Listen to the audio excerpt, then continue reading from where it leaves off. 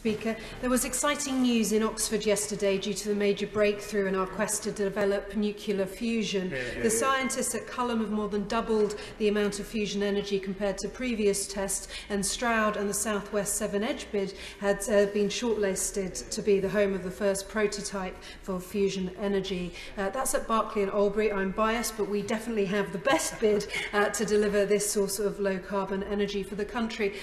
Will my right honourable friend, with his brand new powers from today, grant us a debate in Parliament time to discuss the UK developments in science, in particular in fusion energy? I thank the honourable lady for her question. I have to confess my knowledge of nuclear fusion is limited. I think my own experience is in Spider-Man 2.